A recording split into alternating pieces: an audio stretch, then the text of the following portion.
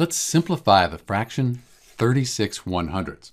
What we want to do is find another fraction that's equivalent. It has the same value as 36 over 100, just that we've reduced it to lowest terms. So we need to find a common factor, something that goes into 36 and 100.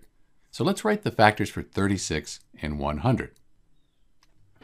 So these are the factors for 36 and 100. We're looking for the greatest common factor, something that goes into both 36 and 100. And that seems to be 4. 4 looks like the greatest factor. So we'll divide 36 by 4, we'll divide 100 by 4, and we'll have simplified 36 over 100. Let's move these over here. So 36 divided by 4, that equals 9. And then 100 divided by 4, that equals 25. And we end up with 9/25. And we can't simplify this any further. When we divide 9 by 25 or 36 by 100, we're going to get the same answer. These are equivalent fractions. It's just that we've simplified or reduced 36 over 100 down to 9/25. This is Dr. B. Thanks for watching.